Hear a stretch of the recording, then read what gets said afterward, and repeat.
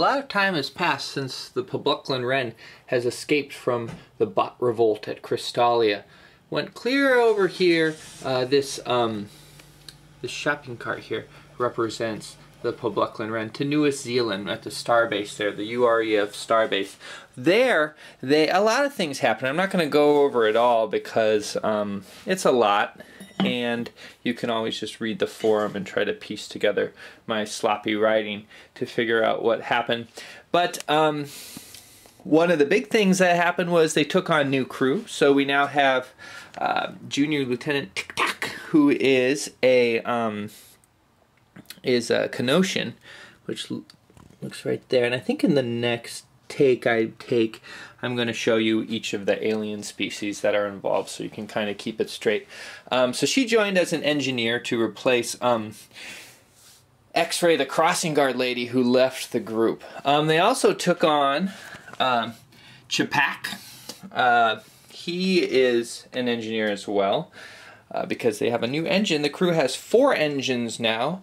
Other new modules are a sick bay, which they didn't have before, a damage control module, and a cannon. You can see those are all marked, and they're marked for a very particular reason, which I may or may not go into later. Who else? Who's the other new one? Oh yeah, here's Ch'pak right there. He's a Crenosian, and the best, they don't come with Crenosian little standee, I don't know if they call them standees, little tents, like they do for some of the other people. So we're using this rubber band instead. I also have Commander Red joined, and he's a Minusian, which is a little silly because he's the largest figure I have. But it's Red, and that's played by Little Red. So there's the guy there, and he's actually in charge of the ship now. So that's also been a change. You can see the ship's bigger. There's new modules. There's new crew. Oh, and Cowbot has returned from before. I don't. If you're just following the Bot Wars, you don't know Cowbot maybe, but he was part of the Pobluclan Wren from earlier, and there he is, Cowboy right there. There's Little Red, Commander Red. So those of you who are following along a little more linearly will probably have a better memory of this than those who haven't watched for a while. And that what I'm talking about is the fact that there was something going on with the ship last time. The ship was being controlled by some sort of outside force and being made to do things. So the intervening real-world weeks have been primarily involving the crew, the people playing the crew, the people playing the real people playing the crew, trying to figure out exactly what that is, what's going on. And what they came up with a solution, and that solution is the ship is sort of sub-intelligent, or yeah, it has this sort of sub-intelligence similar to the bots that revolted. And so I think the hypothesis is that some unseen force was able to take control of all of the bots and all of the ships and stuff because of this sub-intelligence. So the solution was to make it intelligent. How they did that was they hooked up Cowbot here, who is an intelligent bot, and intelligent bots were not affected by the bot revolt, as far as anyone can tell. They hooked him up directly into the ship, which along with the crystals that decorated the ship and gave it sort of a higher level of sub-intelligence than it would otherwise have, made it so that Cowbot is now controlling the ship. So far they've done several jumps because they're going to a mission. That's another thing they decided on, was the mission they were going to take. Jumped across here, dun, dun, dun, dun, dun, to there, where they have now arrived at what appears to be a large version of what you might imagine an atom to look like. Depicted here on this map by this dot, that would be the nucleus of the atom. There's also a bot ship going around that nucleus, but there's what you can't see is all these whizzing electrons that are whizzing about and could potentially cause some havoc soon. Let's take a look at who's actually playing though first, and then we'll get into the action. We'll start at the right. Here we have Myrkur. Myrkur, if you don't recall, is a Zoalan. He's right there. He's a Marine. Very helpful fellow. Here's what Zoalans look like. They're like 3-armed bugs. I think they have 3 legs as well. Here's several Zoalans. I actually have a book that's all about Zoalans. So that's what Myrkur looks like. Then we have little Red here, Commander Red he plays, he's going to be inside this book. There's no color picture of him, so he's what is known as a minutia. Now you can see this is a magnifying glass here. They probably don't use magnifying glasses very often in the Battle Stations universe, but it's a helpful image for us to know that they're very small. So he's Minution. He's called Red, and he's a commander, so he's called Commander Red. However, Minutions, their names are just kind of relative to each other. So if there was a Minution that was more red than him that came aboard, he would really change his name. But luckily there's only one Minution on board, so hopefully we don't have to deal with that.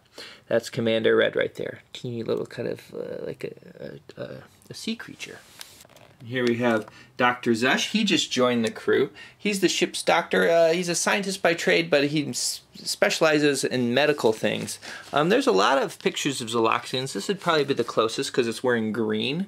A lot of things are color-coded in this game, so I think if green is the color of science. So here we have a Xyloxian. You can see he has little eyes on each of his arms there, and there's his mouth, and I think that's a closed eye there. Let's see another picture of a Xyloxian. No, it looks like a mouse. So the eyes are on the appendages and not on that. And he gets to choose how many appendages he's using for carrying things and how many he's using for holding things and how many things he's using for moving. This is Chappie. Chappie's playing Chapach, and his name's a palindrome. The reason why is because he's a Chronosian. And let's find the Chronosian in this book here. I really like this book, by the way. Just came out. How Much for Your Planet? It has this map. It puts the whole game in context. I mean, I'm kind of playing Battle Stations as a semi-RPG, but I don't think it's really a role-playing game.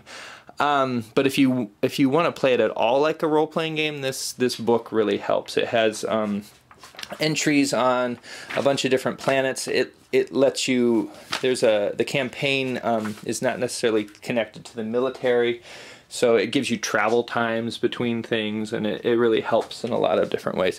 So here's a Chronosian. It's like a swirl of lights, so that's why I'm using a rubber band. It's kind of the swirliest thing I have that's small.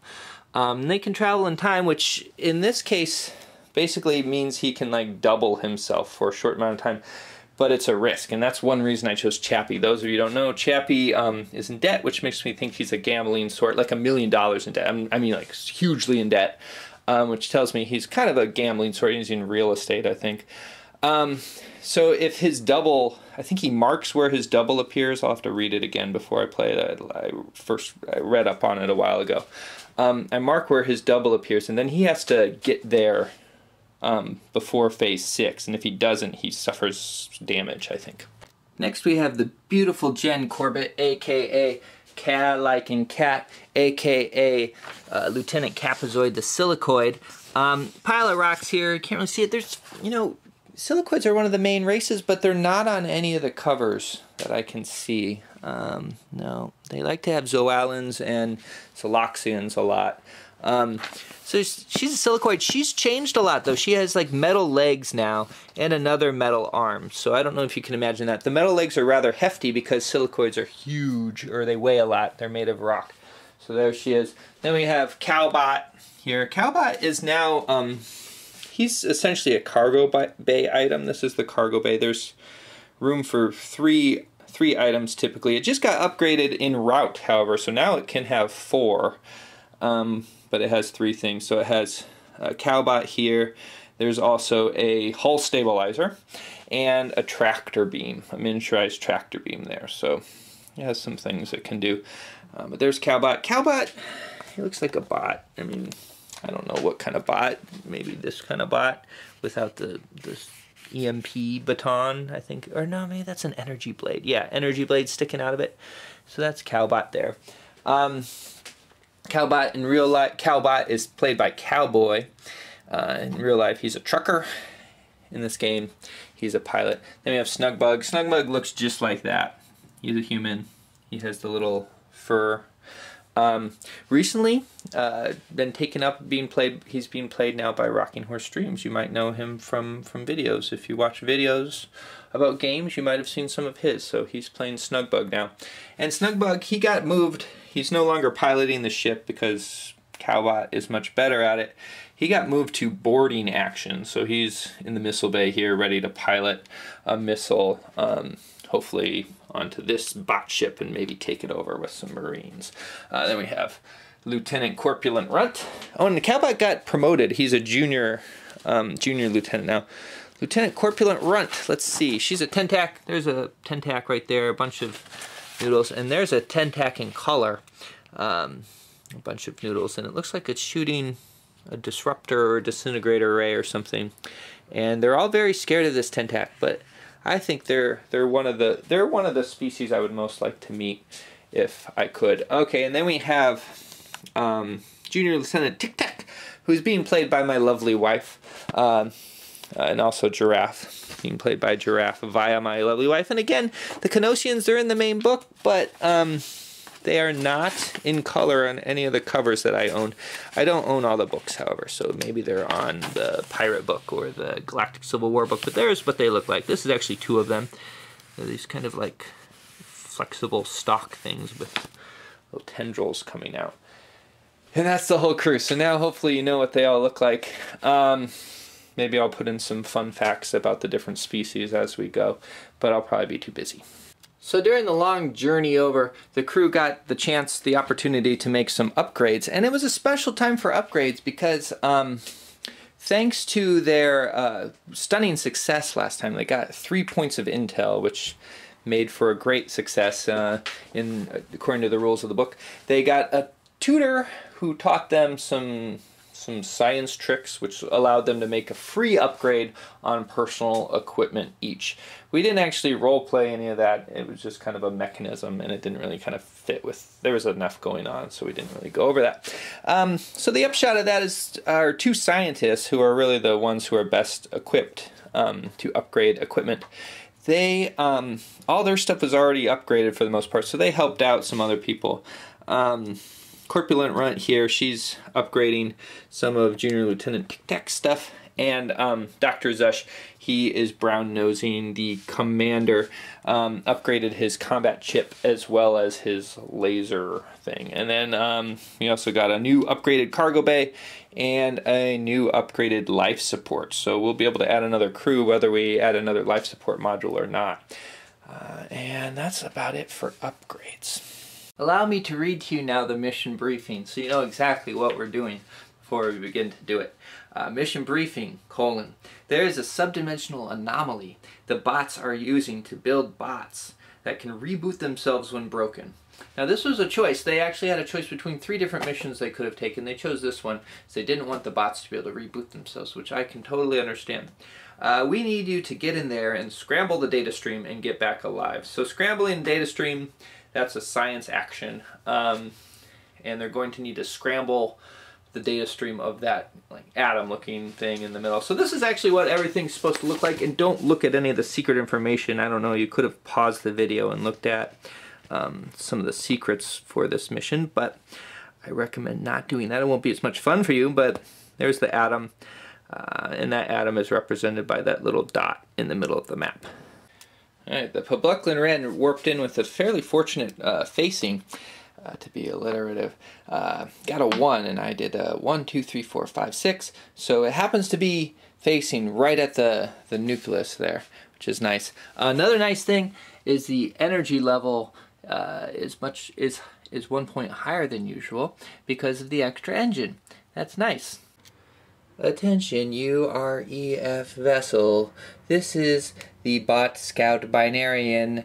We have launched a missile at your ship. Please acquiesce to its impact.